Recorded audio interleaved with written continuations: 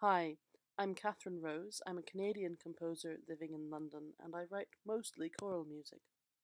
Now, choral sheet music can be quite expensive if you have to buy it for an entire choir. And there are two ways that most choirs deal with this. One way is to charge their members quite high subscription fees. Some of these can be as much as hundreds of pounds per term.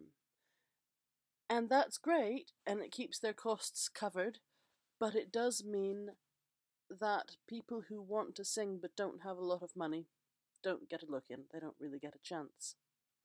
The other option that you can have is you can have no subscription fee or perhaps a very low one and only sing music that's already in the public domain. But what that means is you don't have any access to new music at all. Now, of course, it's fair that composers should be paid for their work, but I also want everyone to be able to sing if they want to, and I want everyone to be able to sing the music that I write if they want to. So what I do is I put my music online for free. I put it on the Choral Public Domain library, and I usually also link to it from my website, which is artsyhonker.net.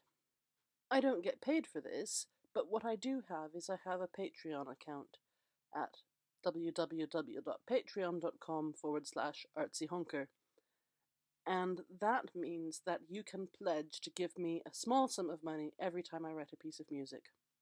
It means you get a nice warm feeling knowing that more people are able to sing. It means that I can spend a little bit of money maybe on demo recordings or sometimes just on lunch. And you will be contributing to supporting a world where there's a lot more music accessible for a lot more people.